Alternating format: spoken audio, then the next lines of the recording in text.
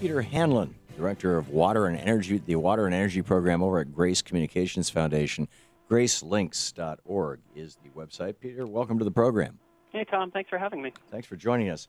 Tell me about this this report that you guys published over at EcoWatch.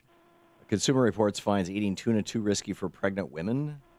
Sure. Well, this is actually a paper that we did based on Consumer Reports, did a study recently. And just to give you a little background on what's going on, back in June this year, the Food and Drug Administration released some new draft dietary guidelines, which encourage pregnant women to eat fish, providing not just a maximum amount they should eat each week, but also a minimum, which is a new thing for them.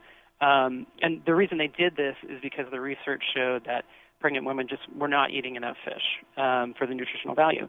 And so they recommended that women who are or might become pregnant, as well as young children, not to eat four particular fish species that are known to be high in mercury. And mercury is a problem because that's a neurotoxin. So particularly shark, tilefish, swordfish, king mackerel. And that's great. But one thing that was left off is tuna on that list, which it can be high in mercury at times and is actually the second most popular seafood in America. So it's just a lot of people eating a lot of tuna. So what happened is Consumer Reports looked into this draft guidelines and looked at the benefits and risks. And, you know, Consumer Reports, obviously, they're a great trusted source, great at risk assessment like this. They don't accept ads. And what they found is that the FDA's recommendations just don't quite match their data. So there's a great example of this where the FDA is saying that women should eat up to 6 ounces of albacore tuna per week. Yet, for example, a 125-pound woman would exceed the safe limit determined by EPA by only eating 4 ounces. Or a 48-pound child could surpass the same limit with just a third of a can in a week. And that's assuming that the safe limit is actually safe. I mean, you know. Yes, yeah. And there is, you know, it goes back, it's still an issue to be studied. And, you know, what makes it worse, too, is sometimes the amount of mercury that's found in a can of tuna can vary really wildly from can to can. So, right. You know, the FDA's own data shows that there can be, I think there was 20% of cans tested since 2005 contain almost double the average level of what is listed. Now, these are all large ocean fish that you're talking about. So it's the top of the food chain syndrome that presumably this is mercury coming out of coal-fired power plants?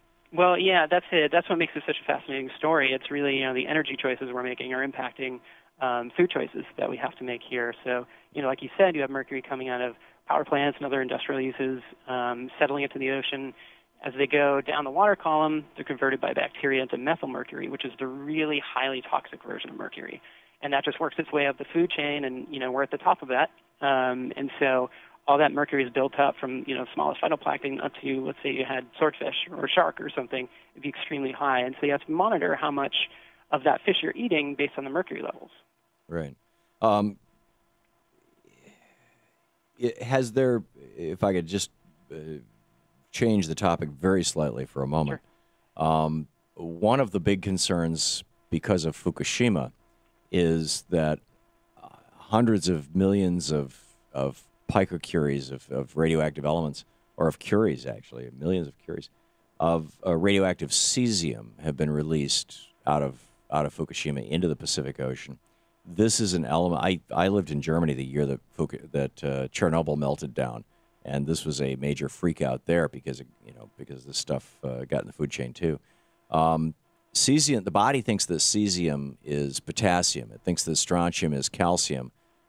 There's this syndrome called Chernobyl heart. People around Chernobyl because the heart absorbs so much potassium because it's constantly beating. It's a substantial muscle. That the radioactive cesium was burning holes in the hearts.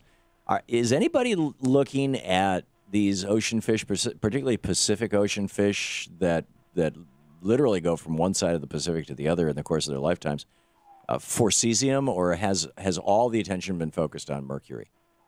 As far as cesium, I don't know enough about the research that's been done, but I think mercury definitely has been studied, in particular because just the explosion of coal-fired plants in China. Right. And we're starting to see, increased levels in certain areas of the Pacific.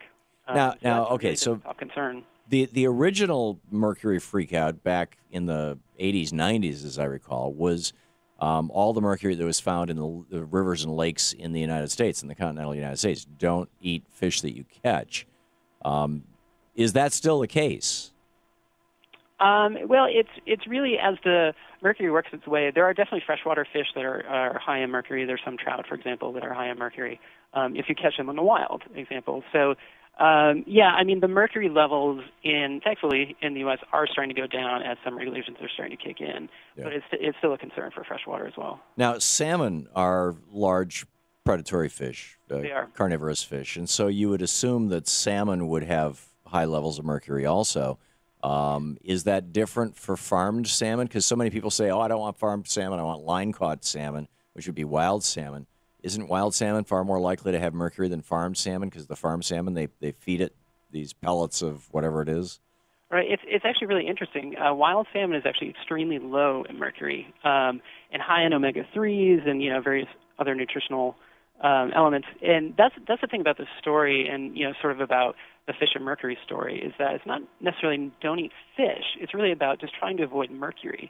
And right. Salmon's a perfect example of really low in mercury, extremely. How does salmon avoid mercury if they're wild salmon, if they're eating other fish and those fish are eating fish who ate the phytoplankton? Right. Or the algae. Tuna, things like, say, tuna, but also, swordfish and everything, they're eating, like, the larger fish on the upper trophic scale, essentially, and salmon tend to eat more vegetable matter. So salmon are omnivores rather than carnivores. They are, yeah. Oh, that's very interesting. I guess that makes sense because the pellets that they're feeding them, I saw the composition once of them, and they have, like, corn in them and things. I'm like, wait a minute, you're feeding this stuff? Yeah, exactly. And really the way to go, honestly, is a well-managed, sustainable salmon fishery, and that goes with any fishery, frankly. Yeah. Wild salmon it's not just, for the health. There's also a whole other aspect of it's great for a lot of our fishing communities that are out there. They're really struggling to make ends meet, and there are a lot of fishermen out there that are doing the right thing, that are fishing sustainably, and that really need to capture that market. And this is another example of, you eat fish that are low in mercury, at the right time. Occasionally you can have that tuna if you're a healthy adult, but you're helping out local fisheries and you're being healthy as well. Right, and with that tuna, do you really want that mercury? I understand mercury is like 30 or 40 times more of a neurotoxin than lead. This is potent stuff. Yeah, absolutely. Yeah. Okay, Peter Hanlon, the Director of Communications, or the Director of the Water and Energy Program with Grace Communications Foundation. GraceLinks.org is the website. Peter, thanks for dropping by. All right, thanks so much.